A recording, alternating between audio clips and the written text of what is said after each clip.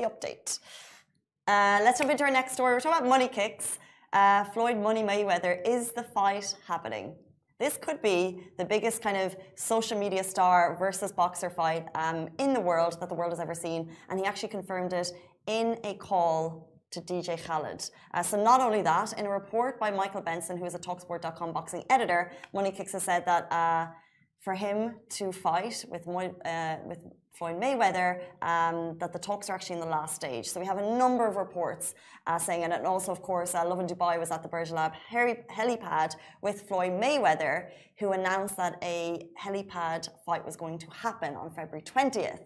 And Rich was down there, he asked the question, and Mayweather himself teased the fact that it could be money kicks. He said the bout will be 8 rounds, he added, and actually what Money Kicks said is, if I knock him out, I wouldn't sleep for a year.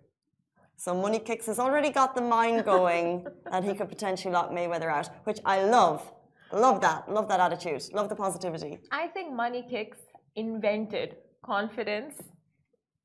I mean, that is next level of just confidence.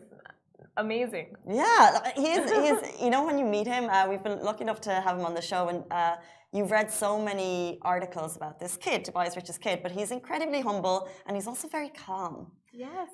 So I want to kind of see that anger in the ring. Do we think we'll see Money Kicks versus Mayweather? Because this whole YouTube boxing thing has kind of been like growing legs for the last year or two. We've seen Logan Paul fight Mayweather, which was ended in a tie. And these are exhibition bouts, so I don't think you're able to have knockouts. You know, with Logan Paul and Floyd Mayweather, reports trickle down saying that it was completely planned. The fact that it was a tie. The media would never. I'd have no idea. No, like the whole match was planned that it would result in a tie. Interesting. Yeah, so. That's heartbreaking, but didn't the also report say that Money Mayweather made $50 million from that fight? I'm sure they both made money. That's why they did it. But just the fact that, you know, it wasn't a, you know, genuine fight. Yeah. I mean, there's always going to be rumors, and until I see the official confirmation, but that's interesting. But what people need to understand is that it's a showbiz fight. It's obviously not going to be two people at the top of their game, because you actually have someone who's at the top of social media game versus someone who's at the top of a boxing game. So you'll see a mix of both. So it'll get loads of social media coverage, a little bit of boxing. Yeah. Probably not 50% boxing, because that would be like, but. It's like the Kardashian boxing thing that happened years ago. I saw that recently. The charity boxing event on Netflix. Yeah.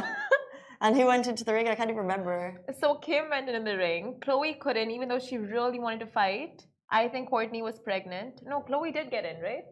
No, Chloe? Rob got in. Kim had to get in. Yes. Right? And then the others were kind of like, yeah, maybe I'll do it. Chloe, I'm sure, got in. Kim was such a smart.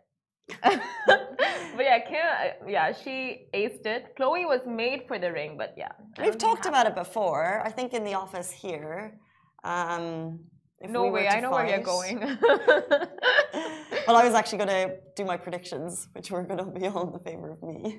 I think you would win. I saw you we've guys... talked about it. Sabrina's very scrappy. She'd take me down, I know it. No, I wouldn't. You know, in the rack, you guys went for a rack team building, team bonding exercise, and you guys are wearing the fat suits or like those big balls around you. Oh, yeah.